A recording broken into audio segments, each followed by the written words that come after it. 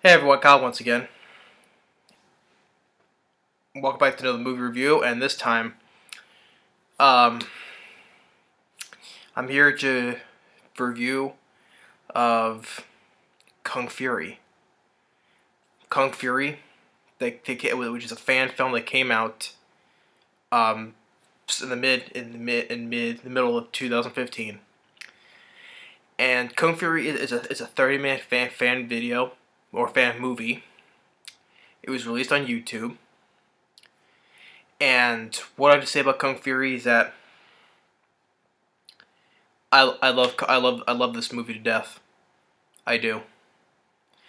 Kung Fury has been by far the best fan film that I've seen in forever.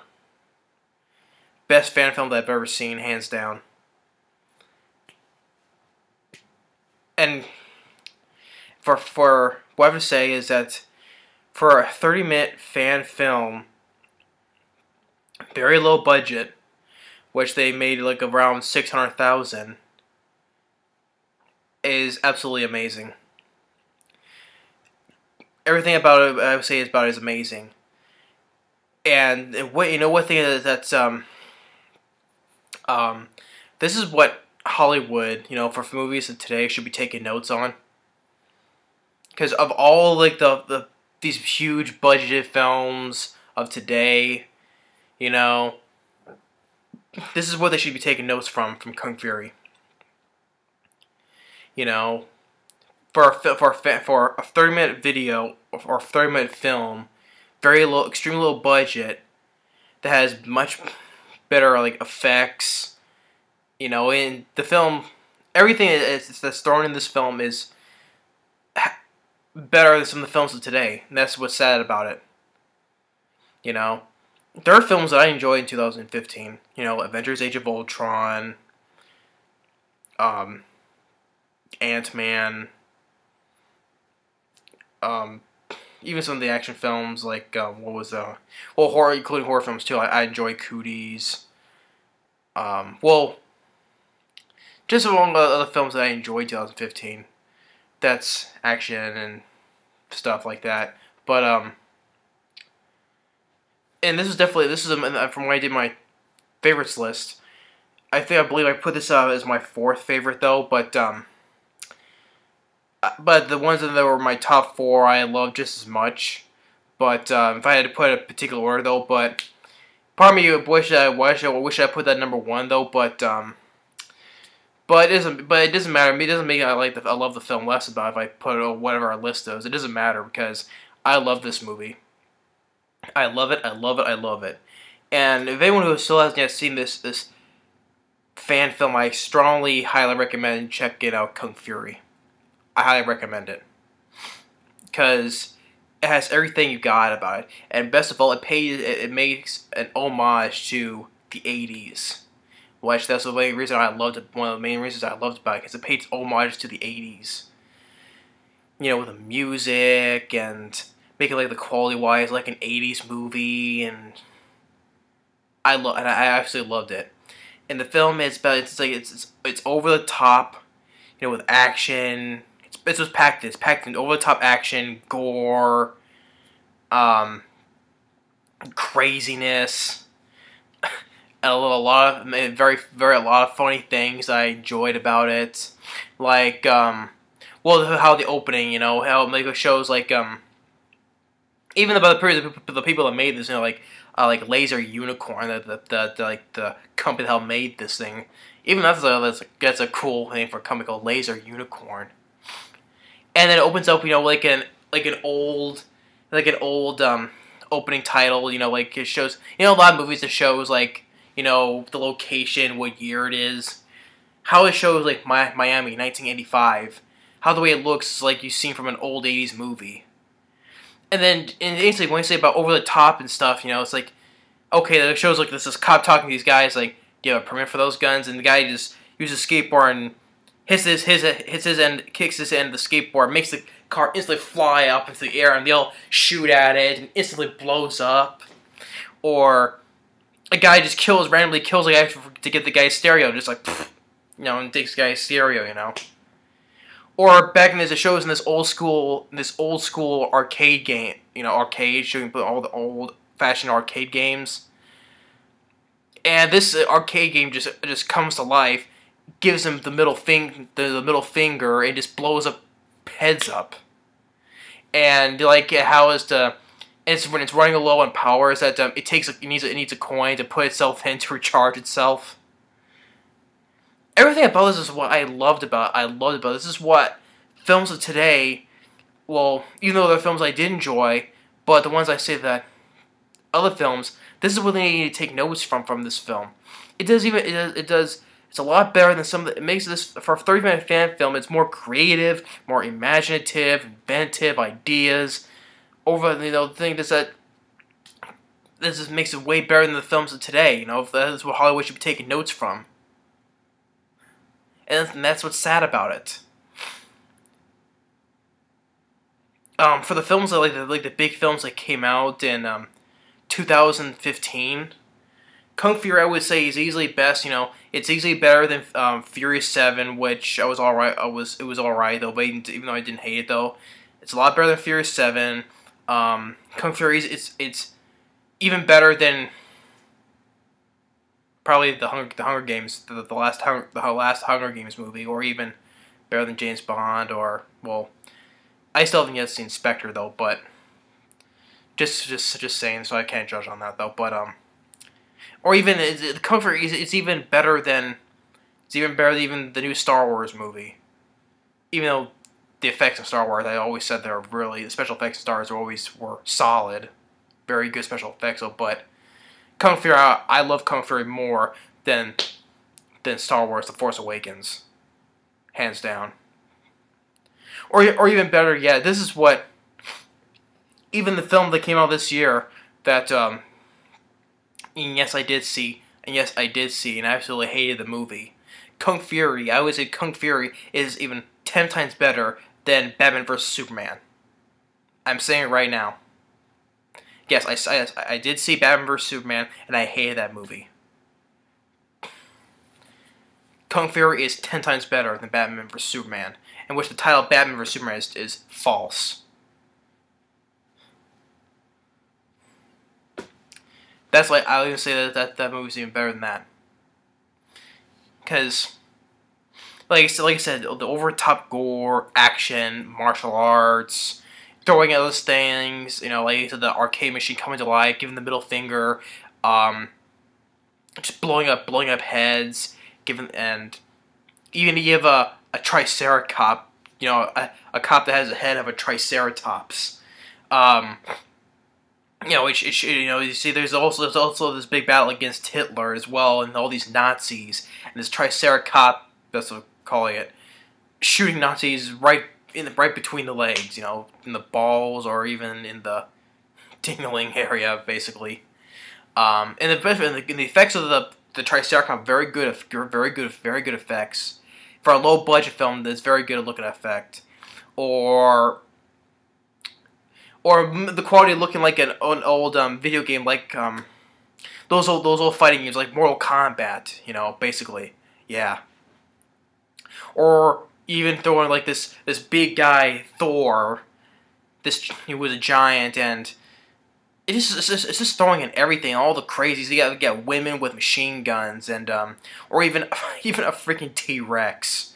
The effects of the T-Rex I thought was really well done, and the effects of that T-Rex in Kung Fury is a lot better than some of the very shitty effects of those dinosaur films that I ranted on, like Rise of Dinosaurs, or Age of Dinosaurs, or even The Dinosaur Experiment, or Jurassic City that I ranted on, Ice Road Terror.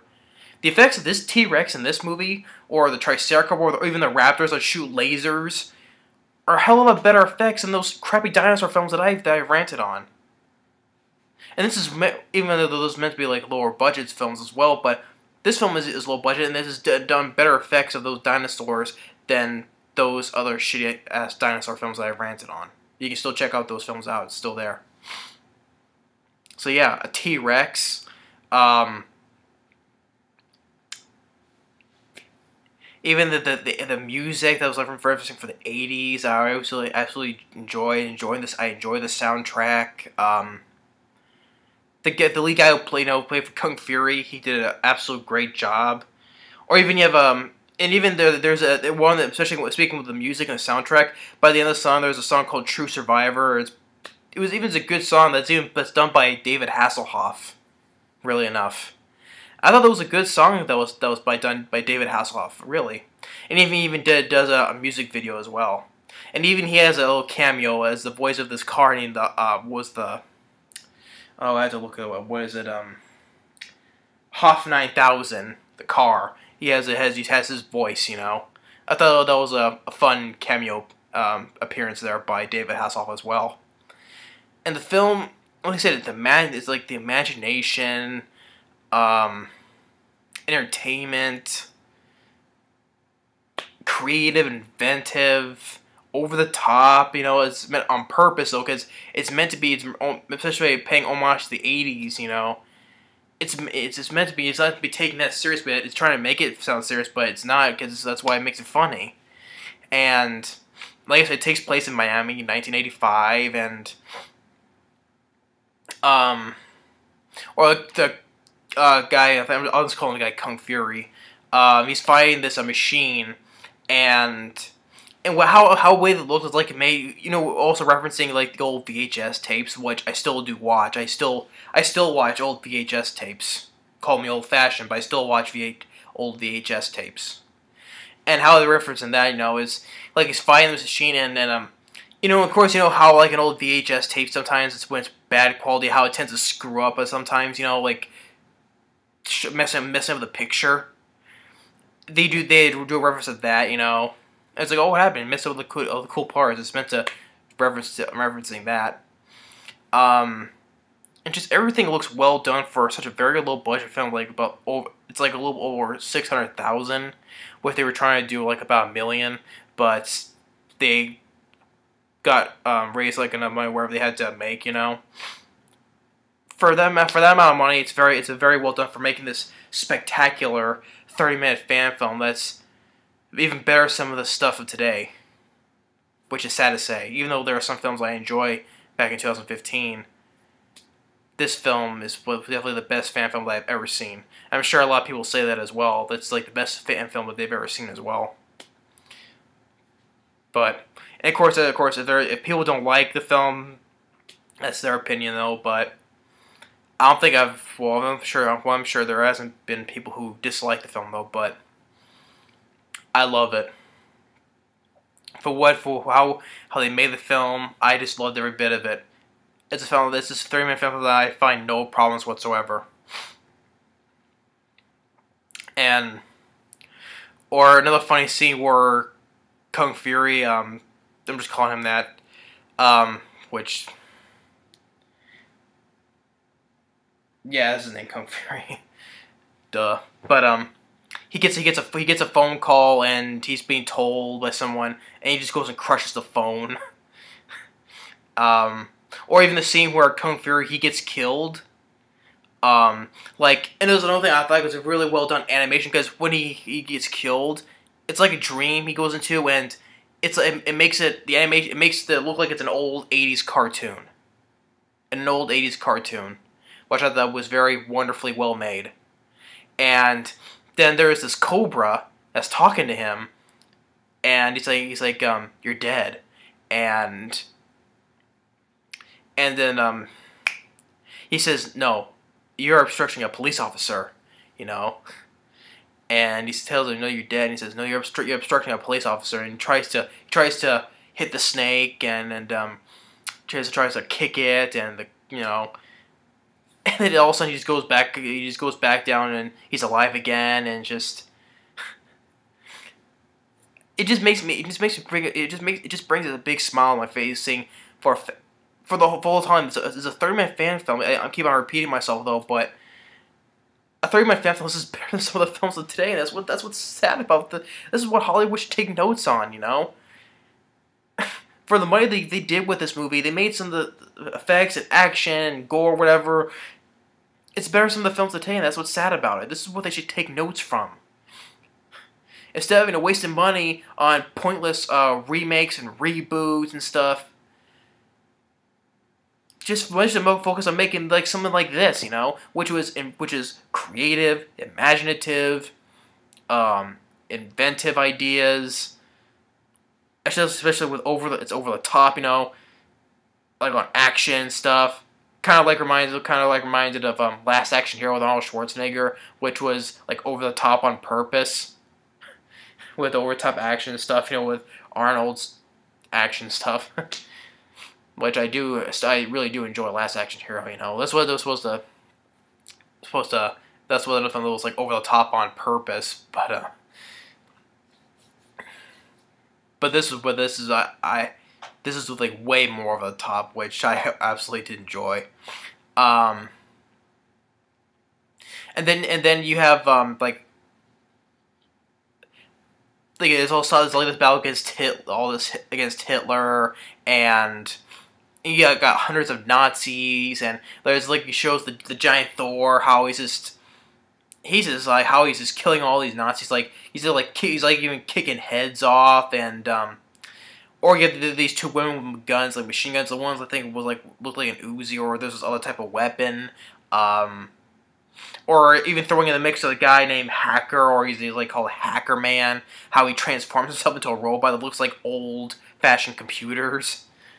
And then once again you got that I mentioned about the Triceratops, really well done effect of the Triceratops, how the head looks like, and just shoot all the Nazis in the nuts. Or even a person where there's a person, I think it was like Kung Fury's partner, where there's this ninja and cuts him in half.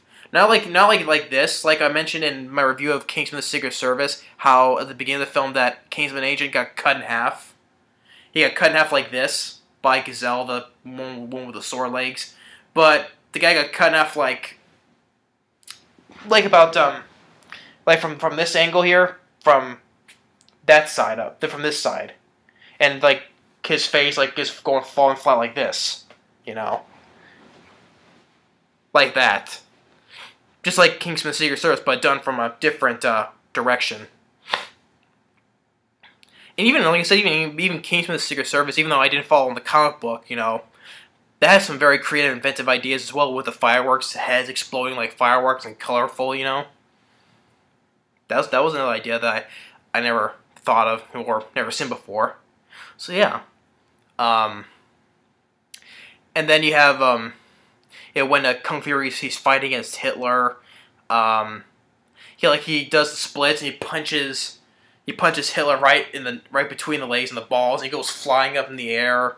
Or you have the battle with the T-Rexes fighting this golden eagle that things like Hitler's bodyguard, I think it was, or trying to protect him or something. The T-Rex fight against that, the golden eagle, and everything is just so over the top in just the action and violence, gore, and I just loved about it, and there was a point where when they had to go back, because Hitler was like in the present, and they had to go back in time. Kung Fury had to, and the hacker guy made like this I think the thing was like a power glove. I think it was. It's some kind of a glove that was like made the portal thing, and how the portal looked. It looked like it was old-fashioned animation from the 80s. Not CG like Pixar's films. But like Disney Pixar films, but the old-fashioned Disney animation, like The Lion King and such. The portal, how the way that looked, and how Kung Fury was going through the portal, very well done.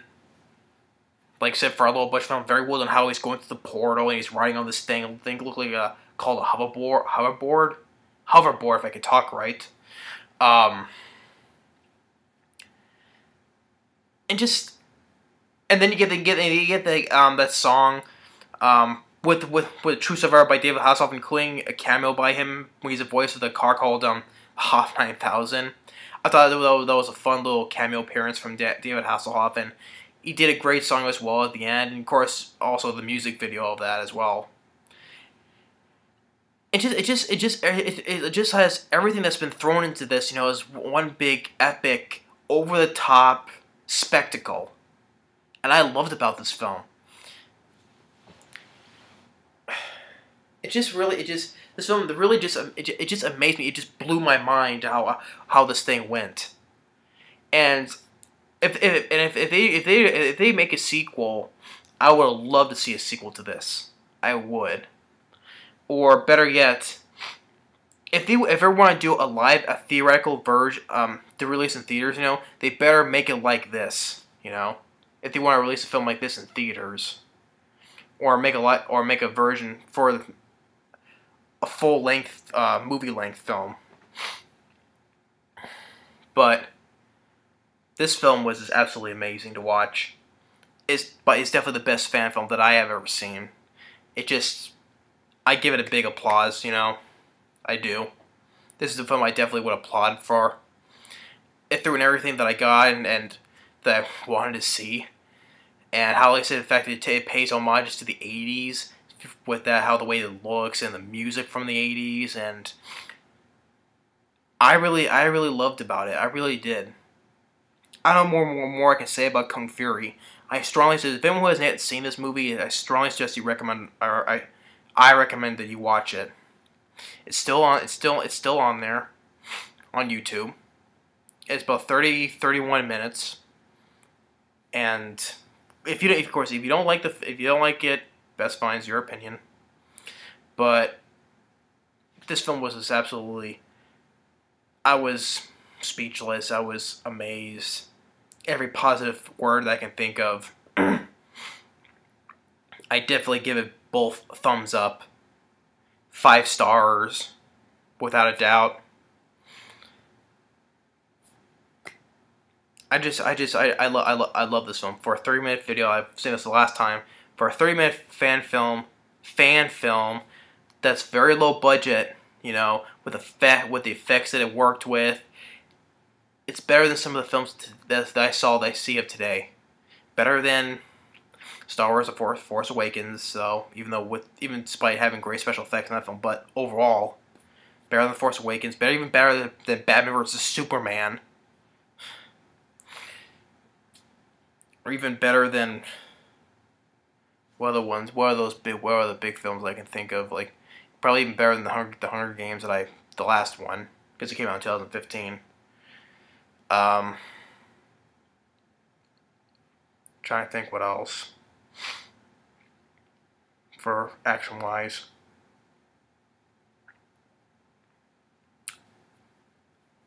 Well, also including Furious 7 as well. Yeah, the action in that Furious 7 just doesn't even come close to what I've seen in Kung Fury. But I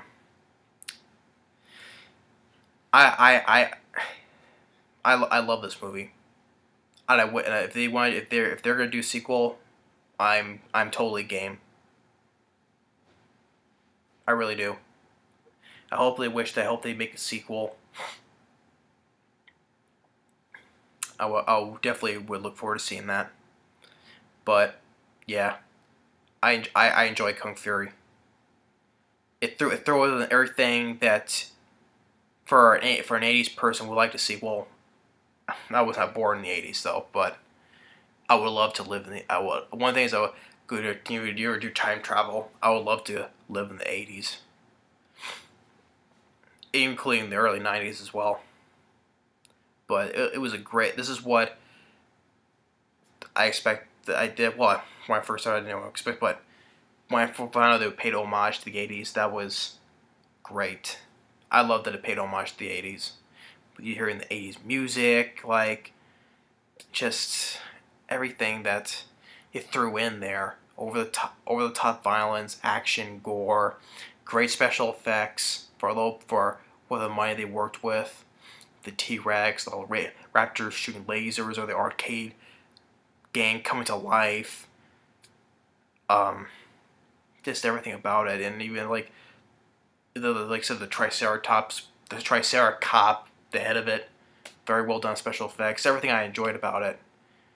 Everything paying homage to the 80s, We were, like I said, you were watching like a VHS tape, like how many the screw up part, or like when in the dream sequence where everything was like an 80s cartoon, which was very well done, which I loved about it. everything they made like, was like referencing like the 80s. That's why I absolutely loved about it. So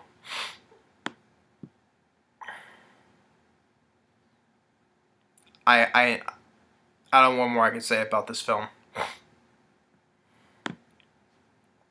Kung Fury. I'm gonna say one last time. Kung Fury. Definitely recommend checking out this film. It's only 31 minutes. Definitely a thumbs up for me. So that's, and especially the actors who played the characters. They all did a phenomenal job. Like the lead guy who played Kung Fury did a phenomenal job. Even the guy who played Hillary was funny as well. And like I said, fun little cameo appearance by David Hasselhoff.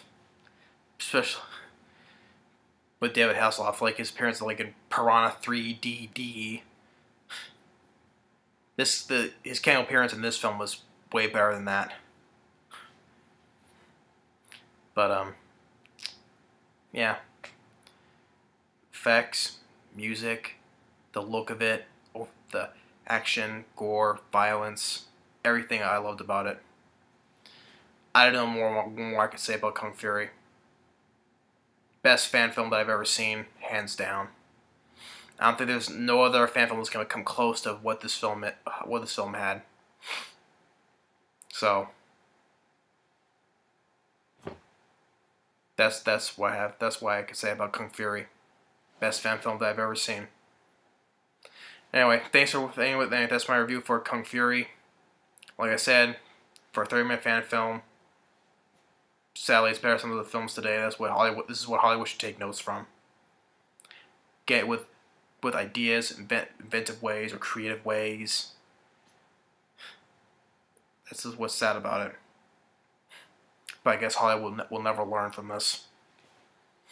They'll just continue doing with remakes and reboots, pointless remakes. Even though there has been remakes I did enjoy though, but most of them have been pointless and worthless. But yeah, this is what Hollywood should definitely take notes from. But what do I know? Those continue doing whatever they want. Well, anyway, this is what for a family film was meant to be: fun, entertaining, and that's what I got as fan film. It's meant to be for that one word alone: fun, and I had fun. So, yeah, that's my review for Kung Fury. I'm stopping right here, so I'm not gonna keep repeating myself. Thanks for watching, and stay tuned on the next movie review. Later.